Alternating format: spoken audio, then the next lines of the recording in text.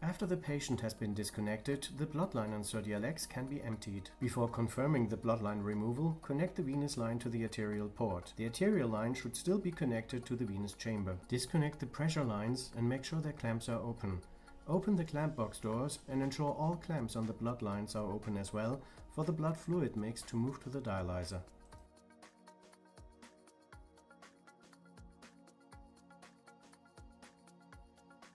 Remove the blue coupler from the dialyzer and return it to the rinse bridge. Before fully attaching it, place a cap on the dialyzer and clamp the bloodline above the blue dialyzer connection. Now fully attach the coupler and Surdial X starts removing the fluid from the dialyzer and the bloodline.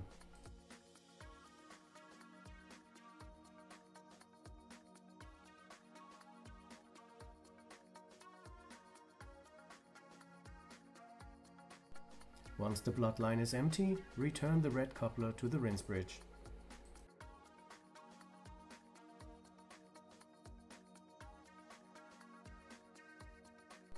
The bloodline can now be removed and Surdial X is ready for disinfection.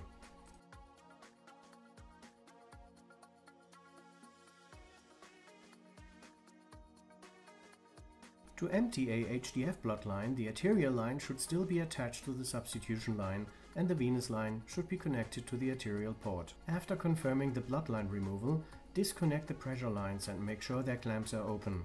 Open the clamp box doors and ensure all clamps on the bloodline are open for the blood fluid mix to move to the dialyzer.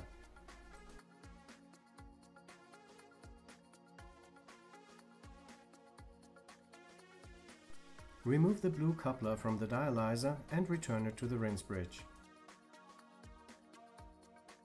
Cap the dialyzer and kink or clamp the bloodline above the blue dialyzer connection. Now fully attach the coupler to the rinse bridge and then disconnect the substitution line from the substitution port. Surdial X starts removing the fluid from the dialyzer and bloodline.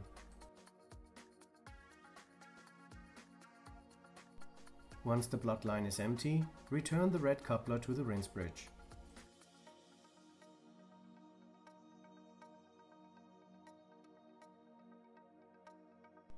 For a closed circuit, connect the arterial pressure line to the substitution line before removing the bloodline.